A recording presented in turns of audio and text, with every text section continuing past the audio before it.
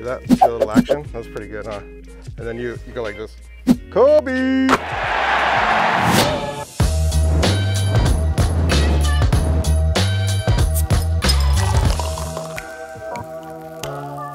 Yeah, so there's a couple tricks to opening a wine bottle with a cork with wax. It's different than beer in the fact that with beer, you have to spend your time cutting all the wax off so you can get your bottle opener. With the wine bottle with wax, the easiest way to deal with the wax is just to pretend it's not there. Just go right through it. It'll break away. Oh shit, I almost broke the bottle. That happens sometimes too, but see that? See a little action? That was pretty good, huh? And then you go like this. Kobe! So yeah, you know, today we're here to talk about opening bottles of beer, wine, and talk about our new product, J.R. Harris. This is our second collaboration with Patrick Roux's Erosion. So this year, this is Napa Cabernet, farmed in the Atlas Peak AVA in Napa. Again, like in many years past, this is co-fermented with Black Tuesday wort and aged in French oak puncheons. So it pours still because it's packaged still. Has really good color coming from the Cabernet grape skins out of Atlas Peak. This one is a little less oak forward than the last couple years, but still very oaky and very prevalent on the nose. A good amount of grape skin character for sure. So it smells very much like a wine. You know, I think that this one, boy, tons of leather, tons of oak, a lot of red fruit. I think this might be my favorite in the last couple of years, actually. I think these beers are one of the most exciting things we're doing here at the brewery right now, because we're really taking the best of two worlds that historically aren't friendly with each other. Not that they're not friendly, but they're not best friends with each other. You're also taking two very different beverages and making one that has the best of both worlds. A lot of the times I think with grape beers, it can feel a little disjointed. It can feel like you have, you know, X beer with grapes in it, but I think this beer really comes together as a good cohesive unit. First thing you know, like the nose on this beer is just, smells like a fantastic wine. It smells really dark and rich, and I think the Black Tuesday and the notes that are present in there actually add a lot to the wine grapes. I don't know if you guys can see it, but this beer has really fantastic legs. In the glass, it actually looks just like a glass of, like a big red wine. This is a spectacular beer.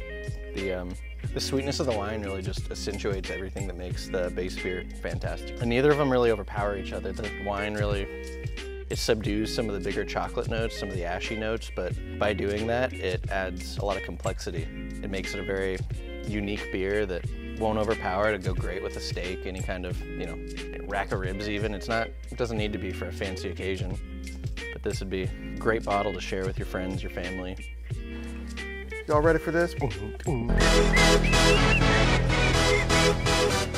So anyway, we're here to talk about Récolte. Again, when you're opening these still wine beers that are packaged in wine bottles with cork, this is really easy wax to get off if you wanted to just pop it out. But again, the best way to deal with this is just to pretend the wax isn't there and just go right through it. It'll usually just break off. In this case, it just broke because it's just a little dime on the top of the bottle. Ooh, that was a nice sound. It's like it's saying, hello, drink me. So Récolte is really dark, right? Super inky, boy. That's really good color. So this beer was made at Syrah. So this is a wild beer. This is a native ferment. So what that means is we bring, in this case, Syrah grapes, and we add wort to those grapes after a 4 to 5 day cold maceration. So cold maceration means we leave grapes on their own skins in the juice.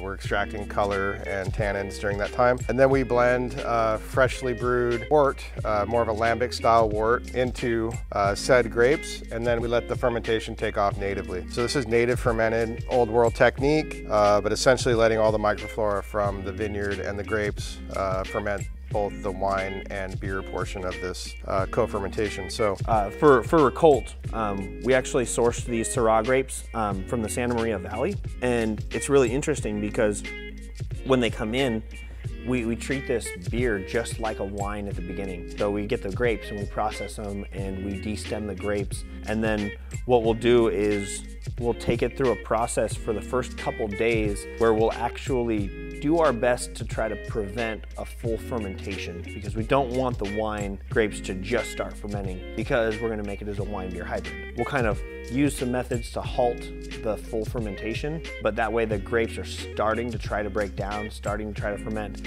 And then what we'll do is we'll actually blend in a beer, and then in this case it's actually a sour blonde ale that we blend it with, and so it actually ferments with the sugars of the grape and the sugars of the wort together at the same time, so we're able to have this wine beer hybrid that's still fermenting in a very, very wine fashion.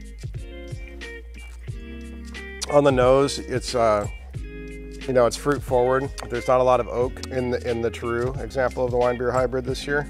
There generally isn't a ton of oak, but this year even less than previous years. Aromatically, old world cellar, if you will. Like, it reminds me of some Spanish wines. It just has this little bit of cellar funk to it that I think is really interesting.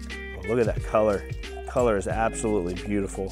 Just a really, really burgundy color. Absolutely gorgeous. Looking at it in the glass, it just looks so dark. Oh, right up front, the nose on it is absolutely fantastic. It's incredibly sweet. The Syrah grapes are so prominent and so strong. It's got really great legs on it as well, which I'm gonna want that from any wine that I drink, so any beer wine hybrid, I want the same. It looks great. Oh, it's beautiful.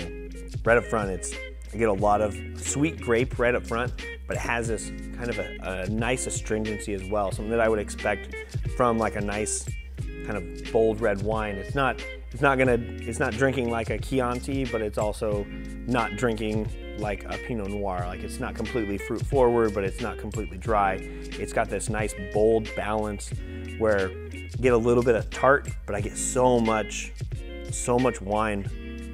On the palate, it shows a little bit more acidity than our cleaner beer wine hybrids, but I think the acidity is pretty dialed. This is not an overpowering product. This is a more food-friendly option than say something like J.R. Harris is. I think that's a bigger and bolder flavor. This is more nuanced and would pair really well with your goat cheese type things.